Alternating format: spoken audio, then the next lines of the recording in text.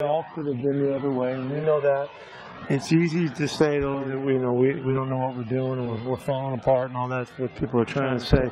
We're so close to having all these wins, but we know that, and so we just need to get going and get rolling here. Well, we heard Pete Carroll talk about how the team was unified and really not distracted by anything going on in the locker room these days. Marcus Burley, one of the members of the Legion of Boom. And Marcus, is that about accurate? Have you noticed anything unusual from your teammates? Oh no, definitely. You know, we just go out every day to get better. You know, keep our heads in the playbook, and get ready for the next game. When the team traded for you and brought you in, how does it make you feel when you are chosen in that situation, especially by the defending Super Bowl champs? It felt great, especially to be a part of a defense like this, part of a secondary like this, Sherman, Earl, Chancellor, guys like that, that helped me on and off the field. It felt great.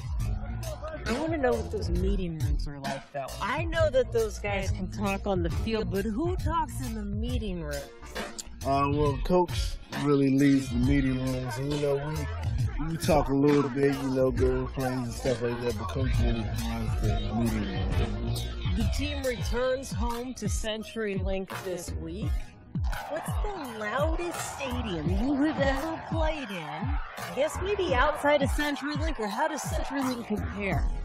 Well, CenturyLink is definitely the loudest stadium I've ever been in, and the fans are great, especially when defense is up. They're great. They really help us out a lot. Are they ever a distraction, though? I mean, because sometimes I wonder, can you hear what's going on and what you need to hear? Oh, yeah, I hear everything I need to hear. They're definitely not a distraction to us. This week, there's a pretty good chance there's opportunities for interceptions with the way that Derek Carr throws the ball. What are you looking forward to about this type of offense you guys are going to be facing? Oh yeah, Derek Carr, he's been doing pretty well. He throws the ball a lot, and defenses like this, secondaries like us, we find that we're ready for that. We're prepared for that, and that's a good opportunity for us. I know that it is a defense as a whole that gets the job done.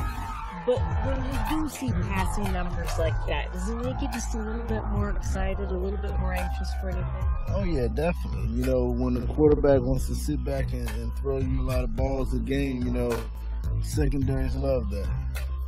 All right, now here's what I really want to know. Last week, you come away with the interception. KJ had a chance for one, and Farrell had a chance for one. Did they come up and ask for any advice from you this week?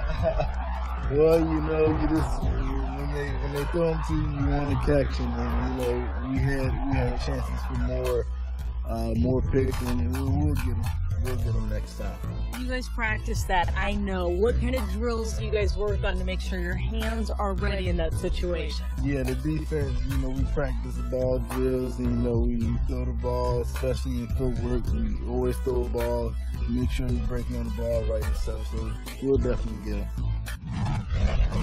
The Seahawks back home in Seattle Sunday. Warren Moon looks ahead to the Raiders when All Access rolls on.